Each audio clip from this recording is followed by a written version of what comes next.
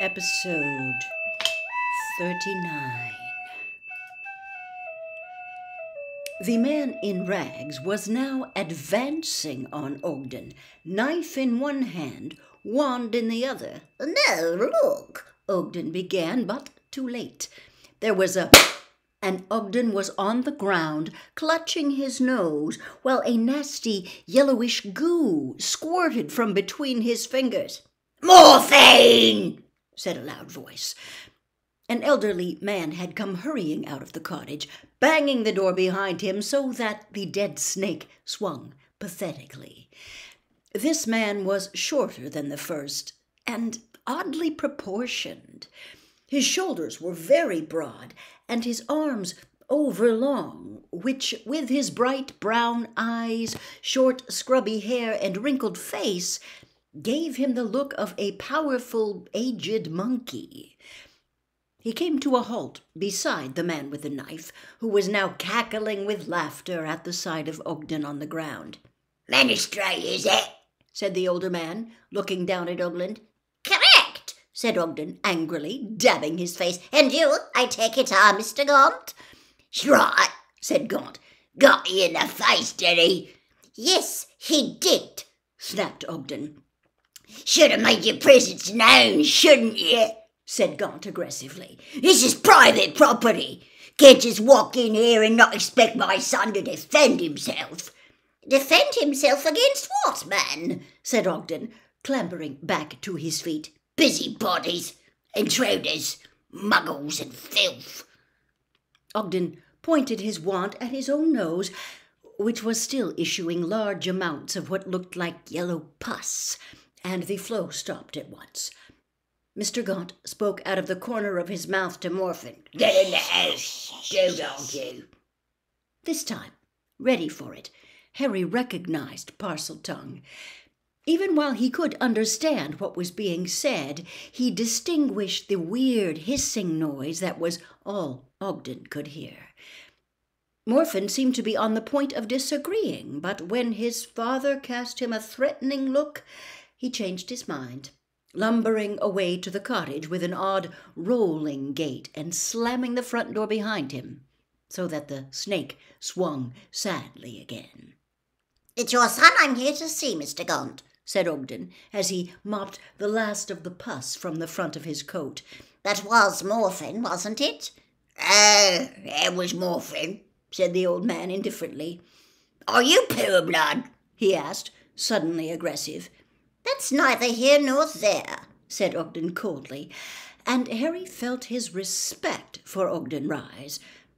Apparently, Gaunt felt rather differently. He squinted into Ogden's face and muttered in what was clearly supposed to be an offensive tone. "Now I come to think about it, I've seen noses like yours down in the village." "I don't doubt it if your son's been let loose on them," said Ogden. "Perhaps we could continue this discussion inside." "Inside?" "Yes, Mr. Gaunt. I've already told you I'm here about Morphin. We sent an owl." "I've no use for owls," said Gaunt. "I don't open letters." "Well, then you can hardly complain that you get no warning of visitors," said Ogden tartly.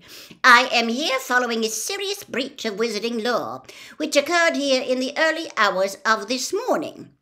All right, bellowed Gaunt. "Come in the bleeding house, then, and much good it'll do ya."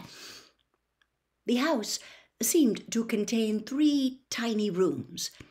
2 doors led off the main room, which served as kitchen and living room combined. Morphin was sitting in a filthy armchair beside the smoking fire, twisting a live adder between his thick fingers and crooning softly at it in Parseltongue. "Hissy, little snaky, slither on the floor. You'll be good to Morphin or he'll nail you to the door." There was a scuffling noise in the corner beside the open window, and Harry realized there was somebody else in the room, a girl whose ragged gray dress was the exact color of the dirty stone wall behind her. She was standing beside a steaming pot on a grimy black stove and was fiddling around with the shelf of squalid-looking pots and pans above it. Her hair was lank and dull, and she had a plain, pale, rather heavy face.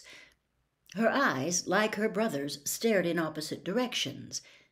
She looked a little cleaner than the two men, but Harry thought he had never seen a more defeated-looking person. "My daughter Merope," said Gaunt grudgingly, as Ogden looked inquiringly toward her. "Good morning," said Ogden.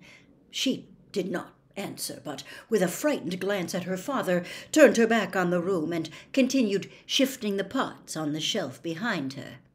"Well, Mr. Gaunt," said Ogden, "to get straight to the point, we have reason to believe that your son, Morphin, performed magic in front of a muggle late last night." There was a deafening clang. Merope had dropped one of the pots. "Pick it up!" Gaunt bellowed at her. "That's it! Grub on the floor like some filthy muggle! What's your wand for, you useless sack of muck?" "Mr. Gaunt, please," said Ogden in a shocked voice, as Merope, who had already picked up the pot, flushed blotchily scarlet, lost her grip on the pot again, drew her wand shakily from her pocket, pointed it at the pot, and muttered a hasty, inaudible spell that caused the pot to shoot across the floor away from her, hit the opposite wall, and crack in two. Morphin let out a mad cackle of laughter. Gaunt screamed, "Mend it, you pointless lump! Mend it!" Merope stumbled across the room, but before she had time to raise her wand, Ogden had lifted his own and said firmly, "Reparo!" The pot mended itself instantly.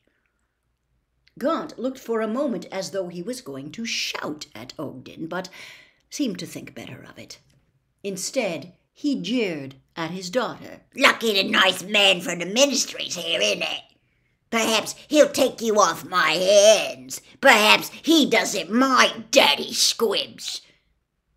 Without looking at anybody or thanking Ogden, Merope picked up the pot and returned it, hands trembling, to its shelf. She then stood quite still, her back against the wall between the filthy window and the stove, as though she wished for nothing more than to sink into the stone and vanish. "Mr. Gaunt," Ogden began again, "as I've said, the reason for my visit—" "I had you the first time," snapped Gaunt. "And so what? Morphin gave a muggle a bit of what was coming to him. What about it then?" "Morphin has broken wizarding law," said Ogden sternly. "Morphin has broken wizarding law!" Gaunt imitated Ogden's voice, making it pompous and sing-song. Morphin cackled again. "He taught a filthy muggle a lesson. That's illegal now, is it?" "Yes," said Ogden. "I'm afraid it is."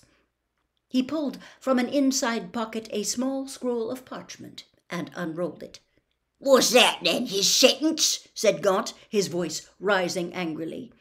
"It's a summons to the ministry for a hearing." "Summons! Summons!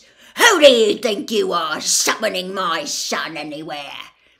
"I'm head of the magical law enforcement squad," said Ogden. "And you think we're scum, do you?" screamed Gaunt, advancing on Ogden now, with a dirty, yellow-nailed finger pointing at his chest. "Scum who come running when the ministry tells them.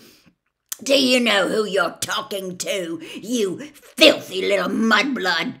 Do you?" "I was under the impression that I was speaking to Mr. Gaunt," said Ogden, looking wary but standing his ground. "That's right!" roared Gaunt. For a moment, Harry thought Gaunt was making an obscene hand gesture, but then realized that he was showing Ogden the ugly black stone ring he was wearing on his middle finger, waving it before Ogden's eyes. "See this? See this? Know what it is? Know where it came from? Centuries it's been in our family, that's how far back we go, and pure blood all the way. Know how much I've been offered for this, with the Peveril coat of arms engraved on the stone?